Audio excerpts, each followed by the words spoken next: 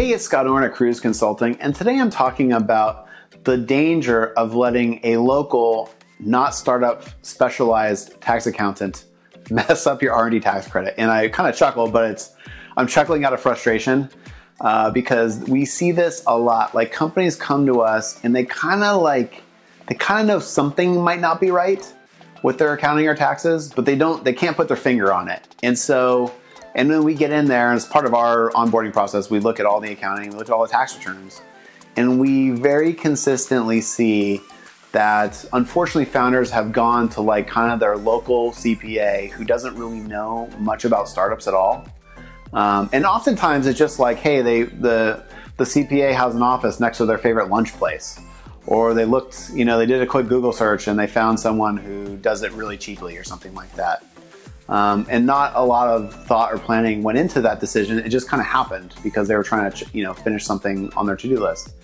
But the real world ramifications of this are that oftentimes the local accountant doesn't actually even know about the research and development tax credit that can offset your payroll taxes as a startup. Because startups are doing real engineering. They're building real technology, real research and development.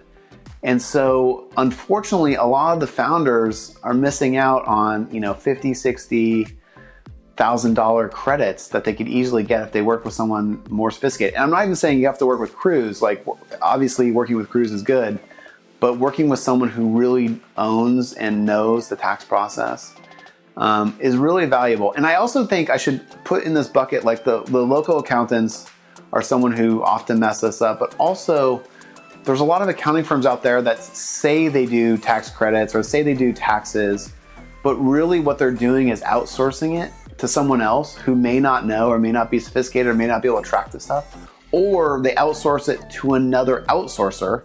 And so you're like 2 or 3 degrees of separation away from someone who's actually doing your taxes and the ability to know if they're actually doing it right, if they're actually capturing your financials correctly, if they're catching all the nexus, the states that you're actually operating in.